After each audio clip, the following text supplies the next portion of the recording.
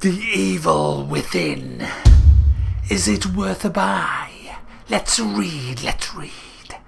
Developed by Shinji Mikami, creator of the seminal Resident Evil series and the talented team at Tango Gameworks, The Evil Within embodies the meaning of pure survival horror. Highly crafted environments, horrifying anxiety, and an intricate story are combined to create an immersive world that will bring you to the height of tension. With limited resources at your disposal, you will fight for survival and experience profound fear in this perfect blend of horror and action. Guys, I want to agree with the description of this game. I certainly did have horrifying anxiety attacks while playing it. I was horrified at how bad this game actually is. Not in the sense of gruesome or scary, but in the sense of utter bantha piss. I'm shocked, guys. I mean, this is a $34.99 AAA title we're talking about. We're not talking about some little early access jockey in a bedroom who's been developing this in his spare time in between metal detecting. We're talking about a triple. We're talking about Bethesda here, guys. We're talking about the people who published Skyrim, Dishonored. First things first, as you're probably all aware, it's locked at 30 frames per second. 30 frames a second. In 2014, you pay $34.99 for 30 frames a motherfucking second. The field of view, guys, as well. It's absolutely woeful. The big black bar at the top and bottom of your screen. Looks like it's in 720p, guys. I run everything in 1080p. This looks like it's running in actually 720p. It's absolutely f***ing abysmal. It's just abysmal, guys. It's appalling that a game in 2014 has such limited graphical options as this one. And it looks f***ing hideous as well. The textures are awful. It looks shit. The guy fills a f***ing quarter of your screen. Luckily, I've got my hands on some console commands and I've been able to change the frame rate up to 60. I haven't bothered with the field of view in case it blows my PC up, because no doubt it's just dodgy, I don't know. But why am I having to do this, guys, in a game for $34.99? Anyway, moving on to the game itself. The game itself has the most disjointedly awful story I think I've ever had the misfortune to see. It's kind of like they've just cobbled loads of shit together and just they don't know what the f*** they're doing. It's just hideous.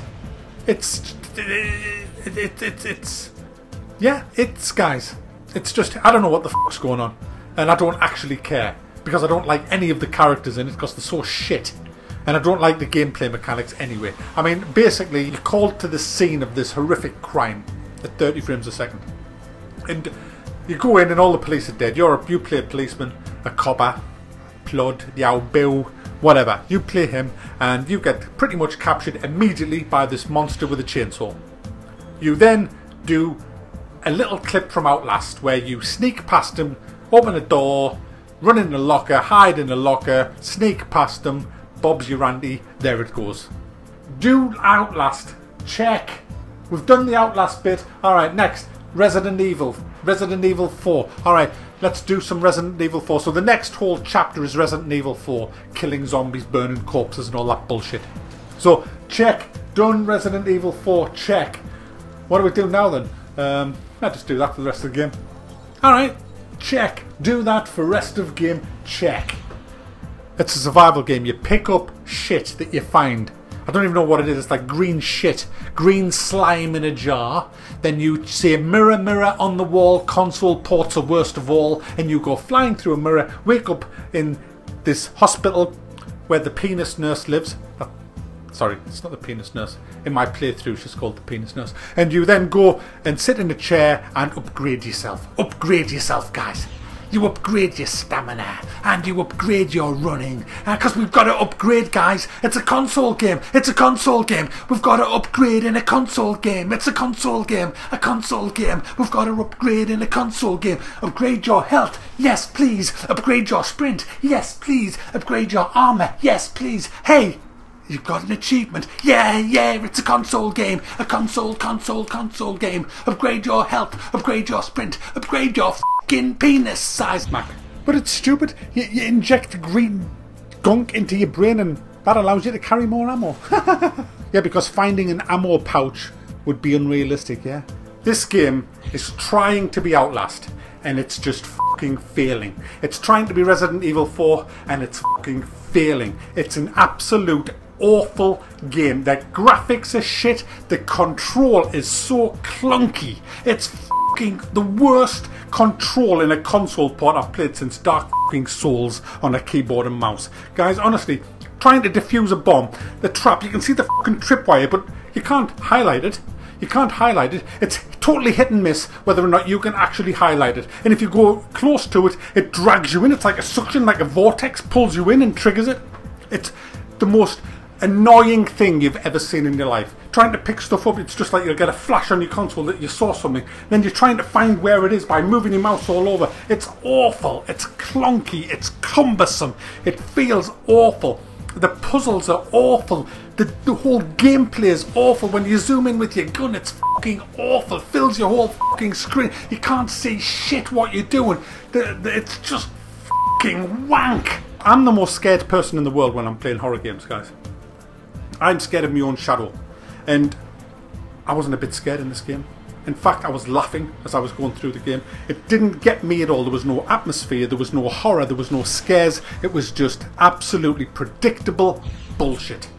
Stuff I've done it all before in Outlast. Get some fucking originality, will you? I'm sick of hiding in fucking lockers. Aliens did it. This has done it. No doubt the next 10 games that's going to come out, I'm going to be sitting in a fucking locker having a toss. Because that's the way it is now, because Outlast have done it. Outlast put you in a locker. Let's all have lockers. We want lockers, lockers, lockers, lockers. You can't save it when you want to. The AI is awful, guys. I was winding up this like portcullis door and these 3 zombies charged us, but they were really nice zombies. They said, "Oh, hi Mac, I see you're just opening this door. Well, don't mind us, we'll just stand behind you.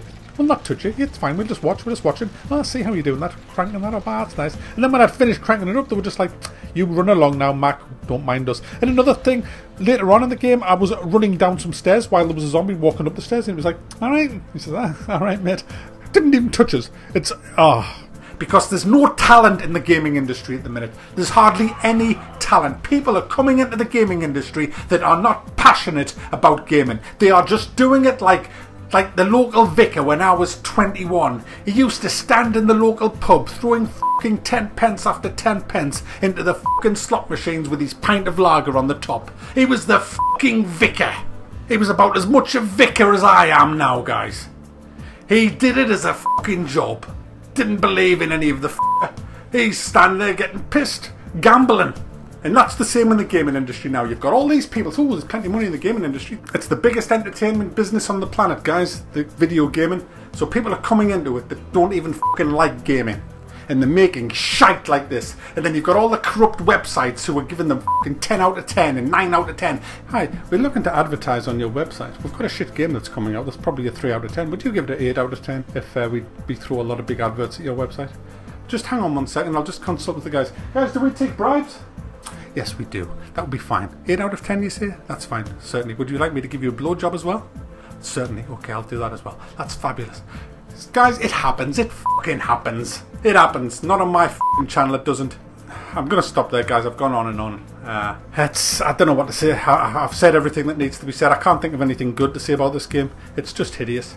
And no matter how many hours you put in, you just know that you're going to get rinse, repeat, rinse, repeat, rinse, repeat. It's already done the cycle. It's rinsing and repeating it all the time now. It's just... There you go. And no doubt there'll be an army of fanboys blowing sunshine up its arse. Honestly. Is this the standard of gaming in 2014? What a fucking mess the gaming industry's in. What a fucking mess. So, the evil within. Is it worth a buy? You know what?